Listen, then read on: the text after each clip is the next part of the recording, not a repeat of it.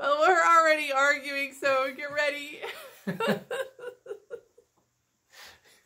Day 9. Day 9. And we're all going a little batty. Okay, so it's Peppermint Vitality today, our wellness boot camp for quarantine.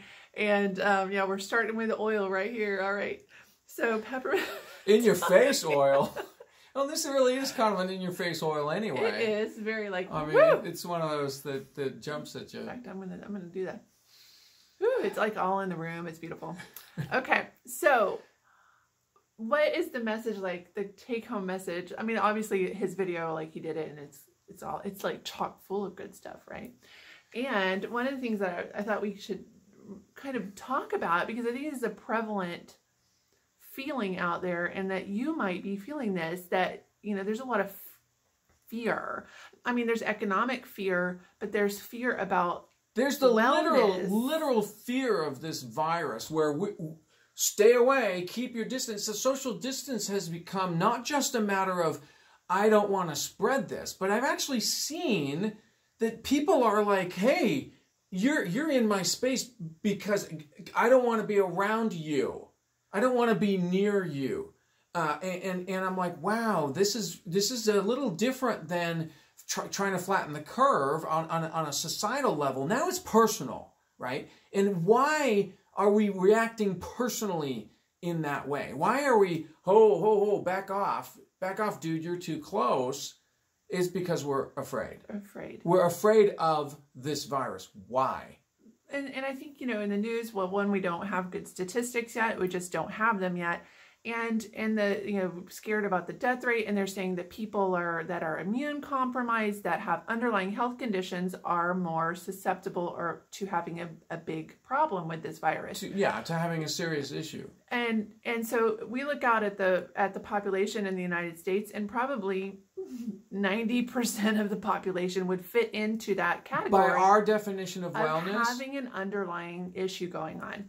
So, I mean, how many people are on medication for anything diagnosable? That would tell me that's an underlying health condition. Right. And so if you're in that situation and you're feeling afraid, well, number one, yay, you're watching this video, and yay, you are taking the time to invest in yourself and learn these skills. And to, you know, because that is going to increase your confidence, your skills, trusting your body, trusting that you have skills to know what's going on in your body, and trusting that you have an arsenal at your fingertips of how to help yourself. I mean, to get in the wellness zone and stay there. Amen. I mean, amen. And never leave the wellness zone ever. I'm not saying that doesn't mean we don't ever get sick, but the wellness zone is understanding and believing and having the confidence that our body is doing good things, our body's designed good, it does good things with the things we do, and that our decisions make a difference. Those are the 3 parts of the wellness zone, and we can get in the wellness zone and stay there all the time, and that's where we are. Right, and so basically, you have the confidence to know that you can trust the process through this whole thing, okay? And I love peppermint oil from that perspective, because it is like in your face. It's an in-your-face experience. You can feel it. You can feel it. And so one of the huge themes that we're doing through this Wellness Bootcamp is how to increase your personal self-awareness inside your body. What is going on inside your body? And is it going up or is it going down? And there's very little that's neutral. It's either up or down, really. And you need to know that on the moment.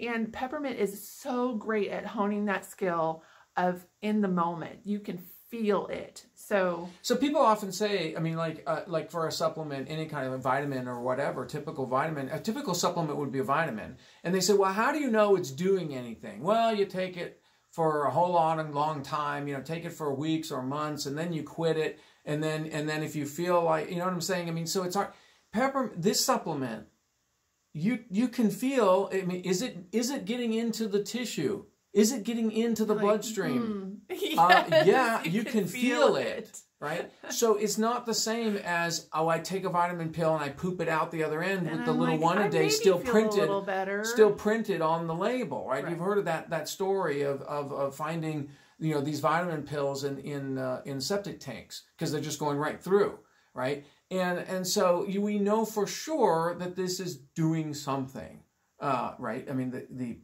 molecules are getting in there. Okay. And so let's get them in there, and I'm gonna do it properly this time. Right, this will be the first time in the whole boot camp that I have done this correctly. And so here we don't have strong opinions around here. Empty glass. This is how to do this properly now. And I'm gonna do the 1 drop in the empty glass, and then maybe I'll give her 4 drops. No, just 1. 1 drop in that size glass can be a really strong. This is a pretty strong. You're going to have a peppermint experience. Okay, like if I were doing it for then you put the water in. Right. So you are now been schooled. It mixes up. You can do it however you want. No. That's how I prefer to do it. You cannot do it. No, you cannot do it however you want. I am now prepared with the pitcher of water. You can do it however you want to demonstrate the proper. I won't come into your house and tell you anything. You're in their house right now. Okay, so if I were drinking this just to drink it for like, oh, that tastes so yummy, I would probably put about a drop in a gallon. Now my dad, see, yeah, this is the more intense. This is the right. My dad this is the right puts, what, about 2, 3, 4 drops in this size. And so it just depends on what you like. Yeah. Okay, so your challenge is, we did this with lemon vitality, right? Was that just yesterday? Oh my gosh. That was a full 24 hours ago. So with lemon, you can feel it. But, you know, maybe you can taste it.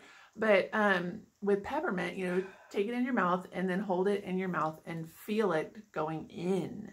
You can feel it going up. You can feel it going down. You feel it going to your brain. I mean, literally, I can feel the molecules making their way into my brain. Now, here is where quality of your wellness tool makes a difference, especially in essential oils. You don't, I mean, peppermint oil is one of those very, very commonly synthesized oils because all they have to do is make menthol. And menthol is so potent that it will mask the fact that it has other junk in there, okay? And so if they're manufacturing menthol, and then you've got this other junk in there, most people are not discerning enough. You need to be discerning. You need to be able to tell. Are not discerning enough to be able to tell the difference between a synthetic peppermint and a real peppermint. I guarantee that the peppermint you're eating in a peppermint candy, is just menthol. It's chemically synthesized menthol. It's not peppermint oil. Okay. We had to stop eating some mint flavored bars and things like that because it's synthetic menthol. It's synthetic, and you can tell it. It's just that it's chemical. So my point on this is that in the stop the poison category, we don't want to add any toxins in there. So I just told you that peppermint molecules are going into the brain from putting this in the mouth. Well, that's great if peppermint molecules are good for the brain, which they are. They're high in sesquiterpenes. They have very can affect the brain in a positive way. But if this is synthetic and it's got toxins, the manufacturing chemicals that are still contaminating the process, which is a very common issue, well, then those compounds are getting pushed into the brain with the menthol. You see the problem. And so when you read on the internet that essential oils are dangerous, you shouldn't be using essential oils, don't use it, these people who are making those statements probably have direct experience of people getting hurt with essential oils. Things that are put in bottles, labeled essential oil, labeled 100% pure and natural, and it's not. So you've got to have good stuff, right? And this is why we do Young Living, because it's the seed to seal. They micromanage every aspect of the purity of the product, everything from the soil to every stage, to the plant growth, to the harvest, to the distillation, to the packaging. Everything is tested. And so anyway, I'm just pointing out. Because you can feel it with peppermint. You can tell, and you know, this is moving into your body, into your tissue. So this is no joke. Well, I mean, you know, we goof around a lot, but But this is no joke. This is the real deal of something that you have that can access your body tissues as a supplement, labeled as a supplement, so we can talk about it this way. Putting it in the mouth goes right into the bloodstream and affects multiple body systems, right? So I just said even the brain. So right from here, this place right here, right to the brain, right to the respiratory system, right to the digestive system. In the video this morning, I talked about it only two, the digestion and the respiratory, but it's the brain as well. And for that matter, the eyes, they're right up underneath there. You know, don't get the peppermint near your eye, right? You'll know how... Okay, so... I got off on a tangent. No, it's good stuff. And so I'm trying to get my notes all back in here.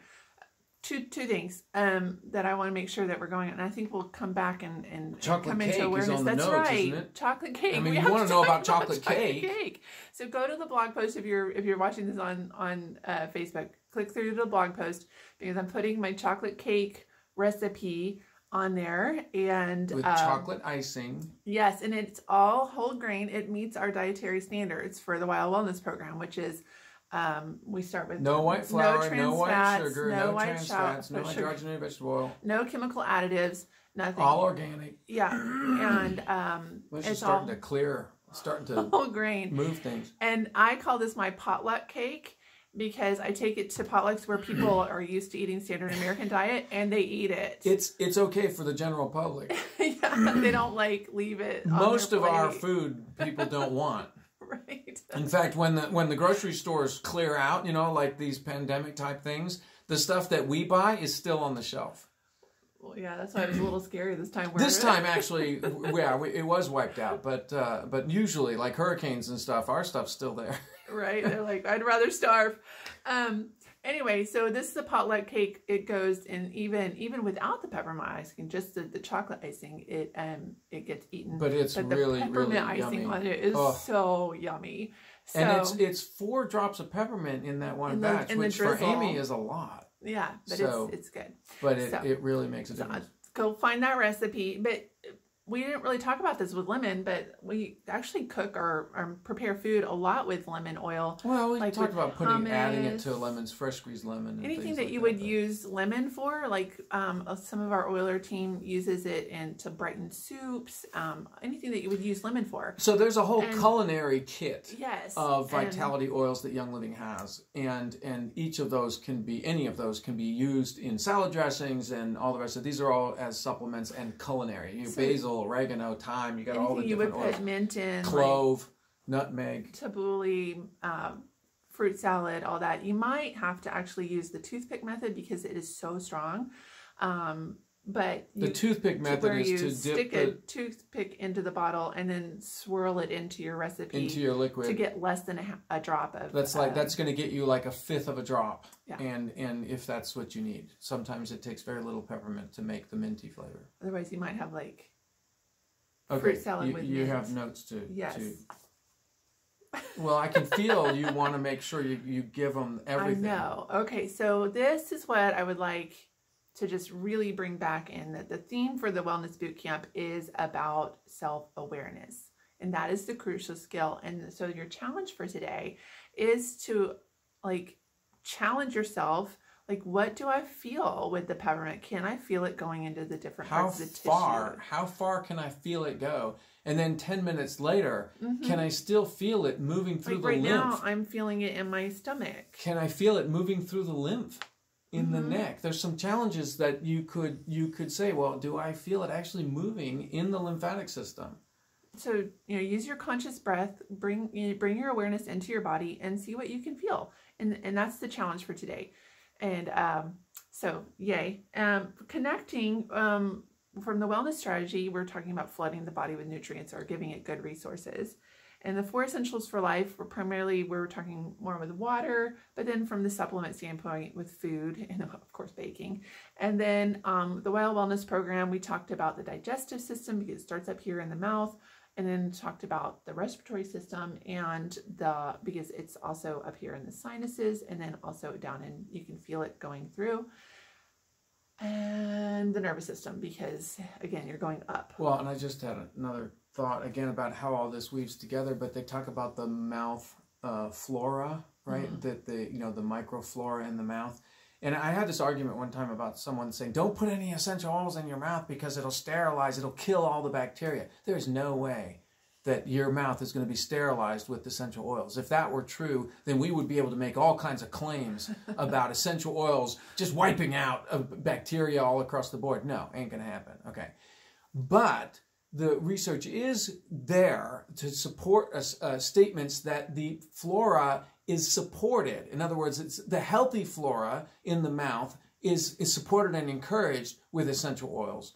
Present in mouthwash and things like that, which they've shown. This is research that's been done for 100 years, and so this whole idea of the microbiome, you might have heard of this, and I've heard some of this stuff come out that say, oh, avoid any essential oils in the mouth. That's just absolutely false. It's not true. There's no data to support that.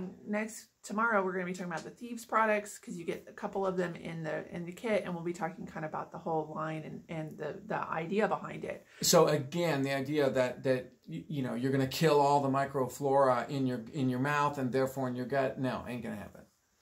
Now, but good to keep them healthy. So we'll talk about that with the Thieves products tomorrow. Okay, well, y'all enjoy your minty freshness today and have a great day. We'll see you. Make sure you do it correctly. We'll see you tomorrow.